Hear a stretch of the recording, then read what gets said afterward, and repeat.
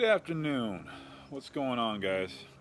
A little different setting today. Usually I'm up and about walking around moving, so I'll probably be chucking and jiving and moving around here, but I'm sitting down and relaxing here in my backyard, working out of the house today, getting some things done. We're pushing real hard to try and launch in the next 24 hours, actually a relaunch of our product, so we're very excited about that. Things have been moving pretty fast lately, you know. You guys have been seeing all the progress that we've been making, and things have been going pretty good. We've had a couple minor setbacks, but you know, and then you know, the effects of the chemo and everything kind of had taken a toll. But last night was kind of crazy.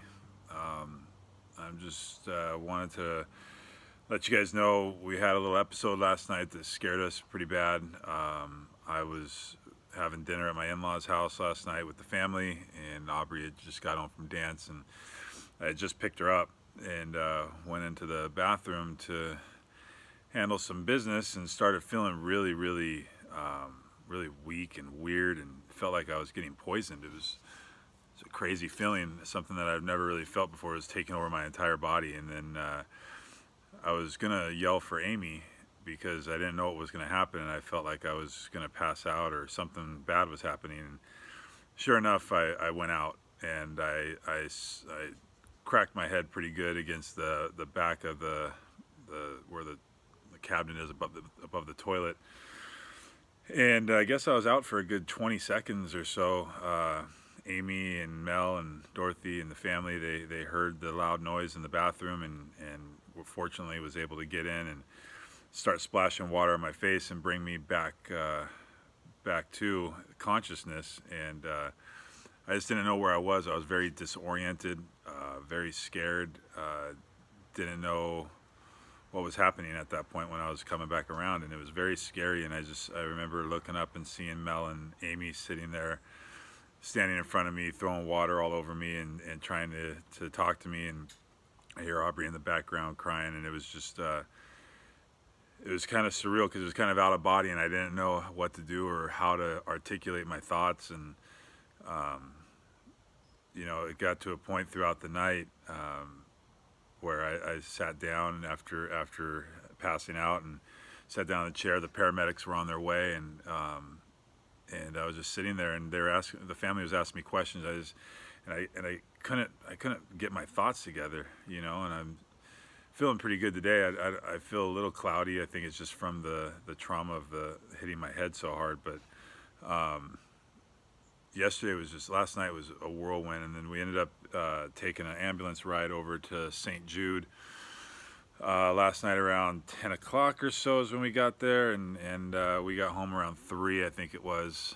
My mom and Amy hung with me at the hospital, and we got a bunch of testing done.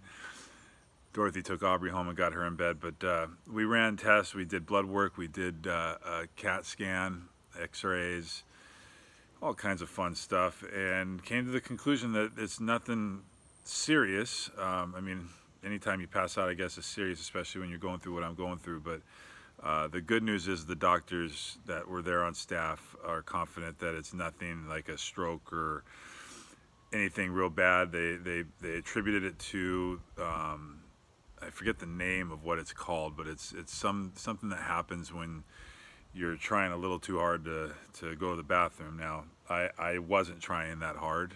Sorry to be graphic, but you know, I do a good job of managing the softness of that movement, if you will, and it wasn't that bad to get through. So I don't think it was that. I just think that it was a culmination of just exerting myself a little too much. I tend to go hard, and there's a lot going on in life, and you know, it can take a toll. So I have been prescribed rest, and here I am resting. I'm in my backyard right now. It's a beautiful day on Thursday. I have my family, I have my health, as good as it is, and we're plugging along. Everybody came together good. Aubrey held strong, and we've been having a good day. She took the day off of school as well to be with me. But anyway, I just wanted to share this story with you because it was a scary night. We went through it as a family, and we got through it, but it was pretty difficult. and scary, but we're here on the other side and feeling good. Looking forward to a great weekend and a successful relaunch of Make Eating Fun. So be on the lookout of all that. I'm sure you'll be hearing from me again on some type of video.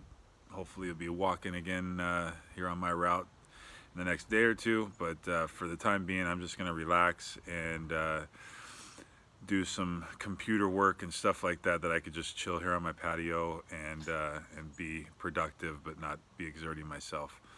So anyway, just wanted to share that message with you.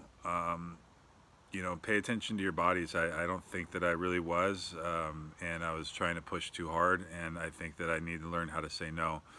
And I think that's just going to be the simple lesson of today, is learning to say no when your body's ready to get some rest. So that's what I shall do. And I feel good. There's no need to be alarmed at this point. But yeah, just wanted to share that experience with you guys. Hope you're having a great Thursday. Let's finish out the week strong. Have a great weekend. Love your family, and have a great day. Talk to you soon.